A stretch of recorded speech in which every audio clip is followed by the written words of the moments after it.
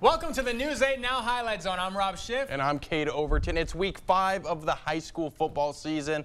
This is where we start to find out who the real contenders are. That's why I was in Alaska at Luther High School for the game of the week. Right. The Luther Knights coming into the game with a 3-1 record, with their only loss being to a very good Aquinas team. They were hosting Seneca Wauzeka-Steuben, who's 2-2 but undefeated in the Ridge and Valley Conference due to a dangerous rushing attack. Early in this one, Luther on 3rd and long, but Jackson Kendall finds Logan Barr on the crossing route, and that's enough to pick up the first down.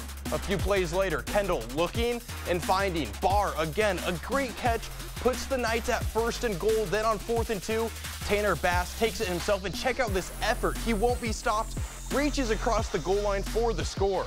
Now, second quarter, Knights driving Kendall. He finds Bass on the sideline, and he's off to the races, running past everyone on the way to his second score of the night. The Knights go up 14-0. Now, last minute of the half, 4th down, Kendall going to Barr, and check out this grab. Like a magic trick, finding it and makes the catch for the first down. That sets up Bass one more time into the end zone for his 3rd touchdown of the first half. And this one was all Luther as they win again 39-0.